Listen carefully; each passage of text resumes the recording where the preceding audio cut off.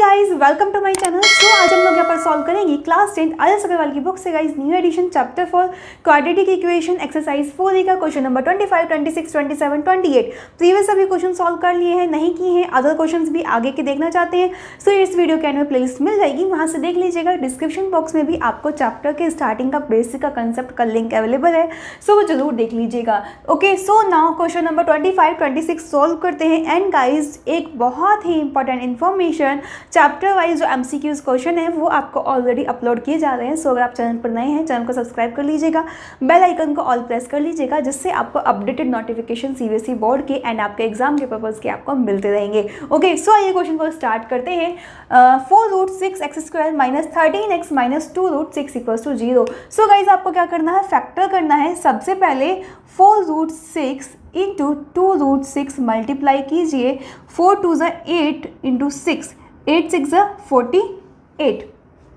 ठीक है, नाउ अब हमें क्या करना है, 48 के ऐसे फैक्टर करने हैं जिनको ऐड या सब्ट्रैक्ट करने पे क्या है, 13 आए। नाउ गाइज अब आप बहुत सारे स्टूडेंट्स का क्वेश्चन है कि कैसे करेंगे, किस तरीके से आपका 48 आ सकता है। 8 6 = 48 होता है। क्या 8 + 6 13 होता है? नो, 8 + 6 तो 14 होता है।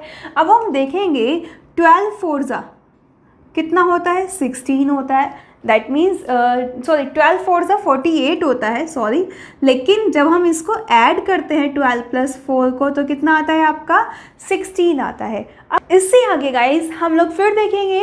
नाउ 12 की टेबल में आ गया, अब किसके टेबल में आता है, 16 के टेबल में आता है। ठीक है, 16 3 = कितना होता है आपका, 48 होता है, राइट। नाउ 16 + 3 कितना हो जाएगा, 19 हो जाएगा। बट 16 - 3 कितना हो जाएगा आपका, 13 हो जाएगा। इट मीन्स ये हमारा फॉलो हो जाता है कंसेप्ट।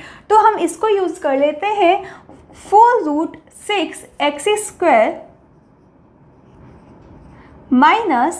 16 - 3 into x - 2√6 = 0। ठीक है, now 4√6x² - 16x plus 3x - 2√6 = 0, right. Now अब गाइज हम 4 4 सा कितना होता है, 16 होता है। तो दोनों में से क्या कॉमन आ जाएगा, 4 कॉमन आ जाएगा, एक x कॉमन आ जाएगा। तो ब्रैकेट में आपका क्या रह जाएगा, यहाँ पर √6 रह जाएगा। ठीक है, नाउ यहाँ पर क्या रह जाएगा, √6x - 4। ठीक है, नाउ गाइज एक चीज़ और देख सकते हैं हम लोग, यहाँ पर क्या कुछ और वैल्यू भी कॉमन आ सकती है, वो हम आगे देखेंगे। एक बहुत ही इंटरेस्टिंग स्टेप है, यहाँ पर देखते हैं क्या कोई वैल्यू आपकी कॉमन आती है। नो, यहाँ से आपका कुछ भी कॉमन नहीं आ रहा है। ठीक है, आप लोग यही सोच रहे होंगे ना, कुछ भी कॉमन नहीं आ रहा है, तो आप एज इट इज़ लिख देंगे। ठीक है, लेकिन यहाँ पे अब जब देखेंगे कि कुछ भी कॉमन नहीं लेंगे, तो 3x - 2√6 = 0। अब गाइज दोनों ब्रैकेट्स आपके कैसे हो गए, सेम तो नहीं हुए, तो कुछ भी कॉमन नहीं आएगा। It means we are doing a mistake हेगा। ठीक है, हम सब मिस्टेक्स यहाँ पर कर रहे हैं। सो वो मिस्टेक क्या है कि आपको चेंज करना है, दोनों ब्रैकेट को इक्वल लाना है। सो अब देखिए हम लोग 4 हमने कॉमन ले लिया। नाउ इसको क्या लिख सकते हैं, 2 × 2। ठीक है, एंड √6 को क्या लिख सकते हैं, √2 × √3 लिख सकते हैं ना, √2 × √3। अब गाइज यहाँ पर ये तो हमारा कॉमन आ गया था, इसे तो कैंसिल कर दीजिए, ये कैंसिल हो गया आपका।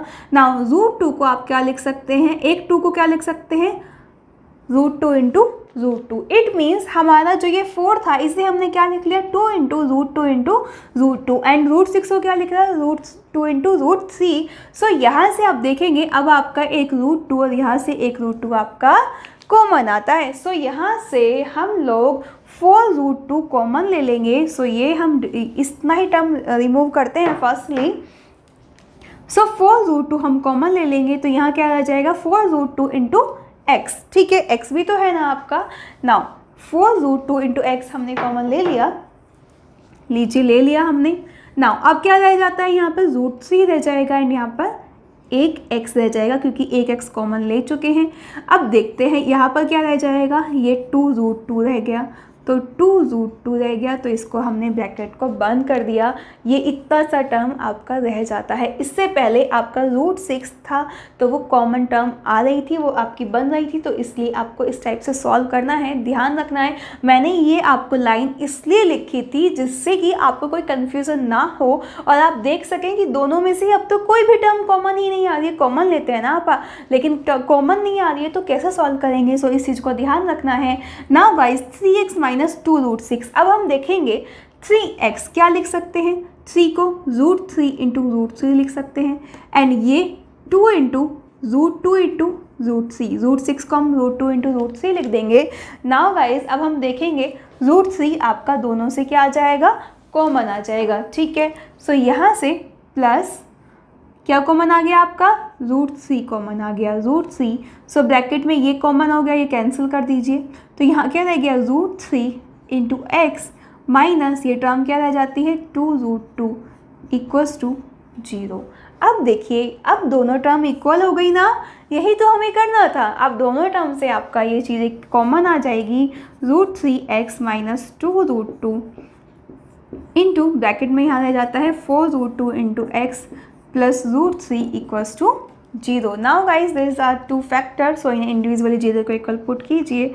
√3x minus 2√2 equals to 0, √3x equals to 2√2, x equals to 2√2 upon 3, this is a factor. Now guys second solve करते हैं, 4√2x plus √3, 4√2 into x equals to, इसको 0 के ऊपर पुट करेंगे, minus √3, so x equals to minus √3 upon 4√2.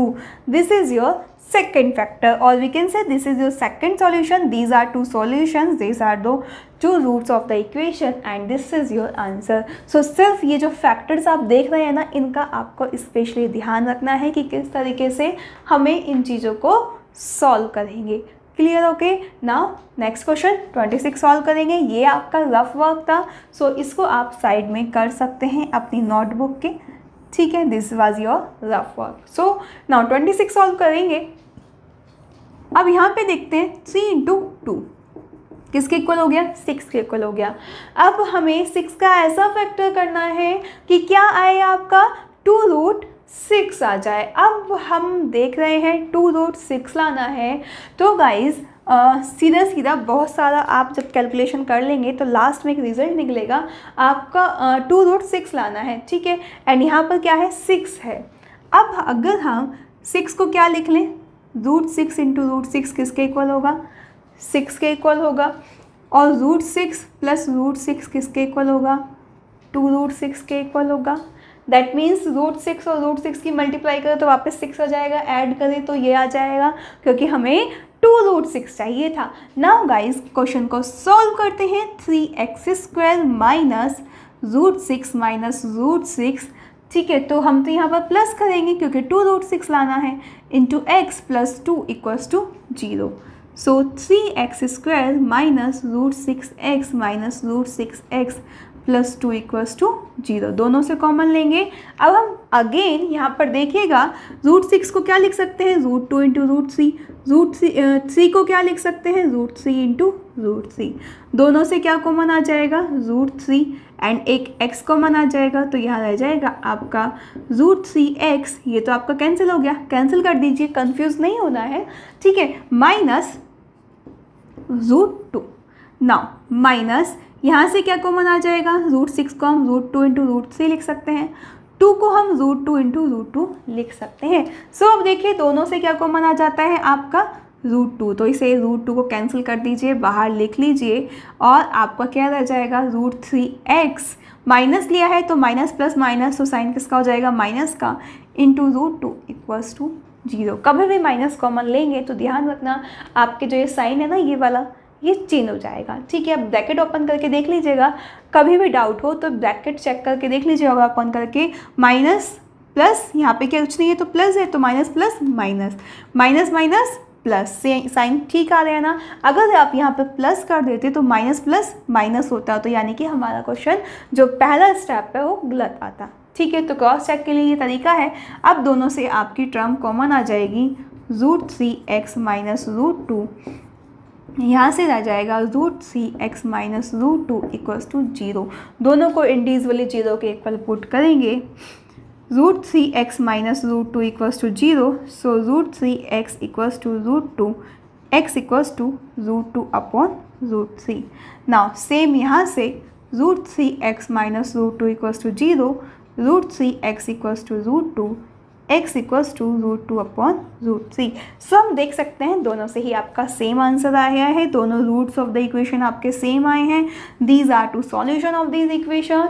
Hands guys clear है, दोनों question solve हो गए आपके। इस तरीके से दोनों आप क्वेश्चंस को सॉल्व कर सकते हैं, सभी क्वेश्चंस को। अदर क्वेश्चंस यहाँ पर प्लेलिस्ट मिल जाएगी, सॉल्व कर लीजिएगा। वीडियो लाइक नहीं किया जल्दी से कर दीजिएगा, सभी फ्रेंड्स को भी शेयर कर दीजिएगा, ओके। एंड गाइज जो भी आपकी PDF फाइल है MCQs की, वो आप चैनल पर देख सकते हैं। MCQs क्वेश्चंस आपको अपलोड कर दिए गए हैं, ओके। कम्युनिटी पर भी आपको किए जा रहे हैं, आपको ब्लॉग्स भी प्रोवाइड किए जा रहे हैं, आप ब्लॉग्स में जाकर देख सकते हैं, ठीक है। सो गूगल पे आप सर्च करके भी देख लीजिएगा। एंड आपको मैंने कम्युनिटी पे भी लिंक अवेलेबल किया है, वहाँ से भी आप कर सकते हैं। एंड गाइज अबाउट में जब आप चैनल पर जाएंगे वहाँ पर भी आपको अवेलेबल है, ओके। सो मिलेंगे नेक्स्ट वीडियो में, बाय बाय, टेक केयर।